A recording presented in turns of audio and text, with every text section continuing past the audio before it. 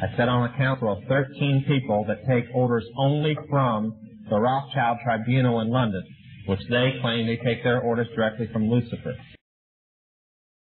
I was the manager of Zodiac Productions, which Zodiac Productions' name's been changed since then. I'm not even sure what they call it now, but it's the largest music conglomerate in the world. It owns RCA Records, Columbia Records, Motown Records, owns almost all the concert booking agencies in the United States.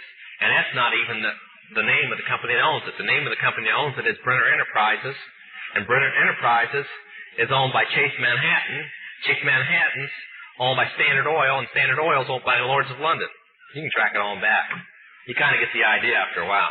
But I was the managing president of Zodiac Productions. It's one of my jobs as being one of these 13 people. Thus, I got to know many of the people who produce music and sing the music and play the music that you play. Now, one of the closest friends that I got during that time that I obtained was a man named David Crosby. Crosby, Still, Nash & Young. I saw David the day before Christmas last year, talked with him. I got him away from this witch that he had with him. He told her to go shopping. We were in West Hollywood, and I was witnessing around to people I knew. We went off in this store, and we started talking. I said, David, I'd like to ask you a couple questions. I said, I already know the answers, but I've been gone for 5 years. I'd like to know if certain things are still the way they were when I left. I said, now I'll have to explain some of this when I'm done, because you're not going to understand it all unless you know something about music. I said, do they still take the master to the temple room? Dave said, yeah. I said, do they still have the coven conjure demons into the master? He said, of course. I said, now, I got to know something. What's the main reason for rock music? He said, come on, Lance, you know what the reason is. I said, please, David, I don't want to guess. Tell me what the main reason is. He says, the same as when you were in, so that we can play spells on people that we couldn't cast spells upon. I'll explain what that means in a minute. I said, okay, one last thing. I've been hearing that you must be an initiated witch now to get a record contract. He said, that's right. He says, many of us that weren't total witches have to be witches now in order to produce music. I said, thank you. The master is a tape about as big as the top of this podium that looks like an overgrown 8-track that the album is cut on and is placed in a machine that produces and presses the records and the 8-tracks and cassettes that you buy. After it's been recorded, it's taken in.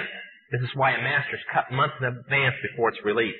On the full moon, it's taken in to a temple room about the size of this auditorium that is in every one of the major music companies, behind locked doors up in the executive offices. And it's placed on an altar sitting in the north of the room and a pentagram engraved in the floor. And 13 hand-chosen witches and wizards and a coven come in and conjure a principality or a power up, usually Regia or something like that, and order him to tell the demons under him to follow every record and every tape coming off of that master.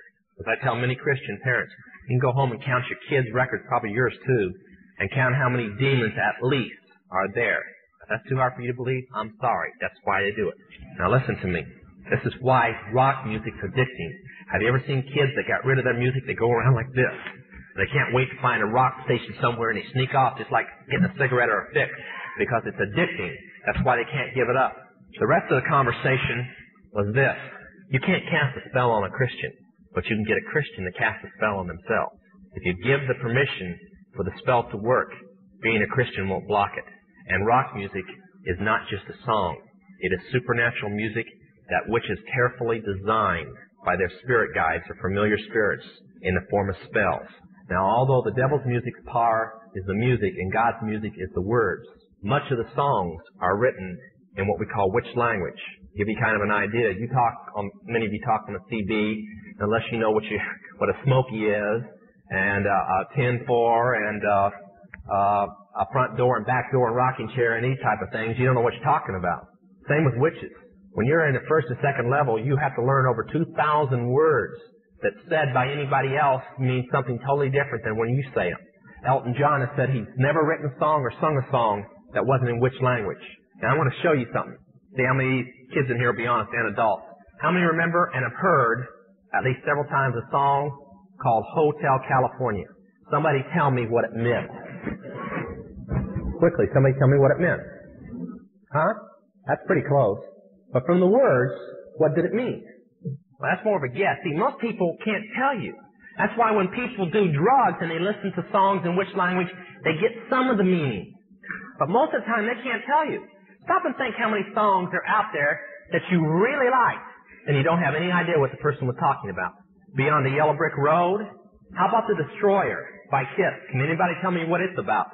Kiss said in it, kids, kill your parents. They're talking about Helter Skelter. Beatles sung Helter Skelter in which language? Nobody knew what it meant.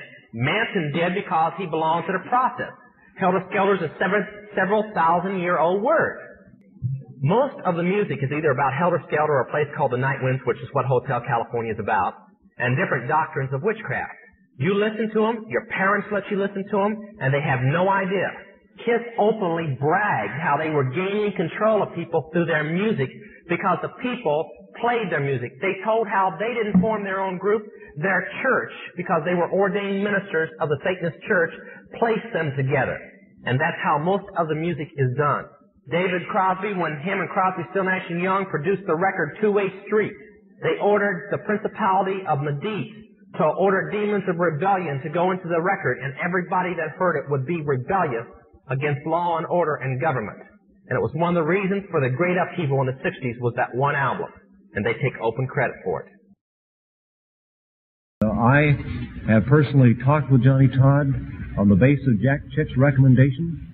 Having known Johnny Todd now for more than 4 years, and my having known him for some 6 months, I believe that Johnny Todd is a genuinely converted man, saved by the grace of God out of the depths of Satanism.